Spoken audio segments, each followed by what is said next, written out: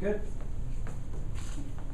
What I'd like to do is show you guys how to evaluate a piecewise function for f of -1 and f of 0. The important thing to realize when you have a piecewise function is you actually have two functions inside the piecewise functions, and you have constraints with them. So when you're usually just evaluating a regular number in for a function, we take what value we want to evaluate the function for, and we plug it into our function. However, when you're dealing with the piecewise functions, we have two different functions actually within our piecewise. So what we have to do is we have to acknowledge what the constraints are.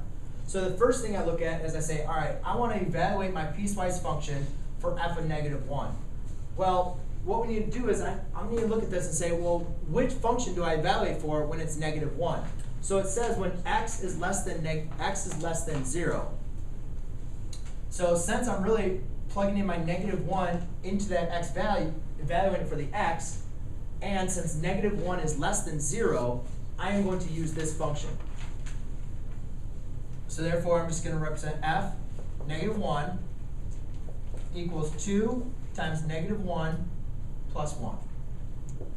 2 times -1 is a -2 plus 1. So therefore, f of -1 is going to equal a -1.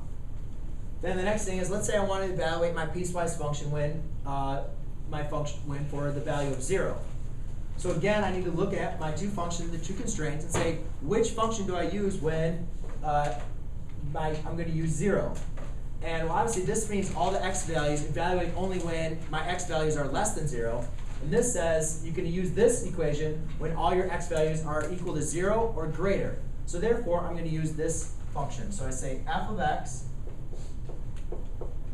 equals 2 times 0 plus 2. And remember, we're evaluating, this is the piecewise function when it's evaluated for x. So when I'm going to evaluate for 0, I just plug in the 0 into the x.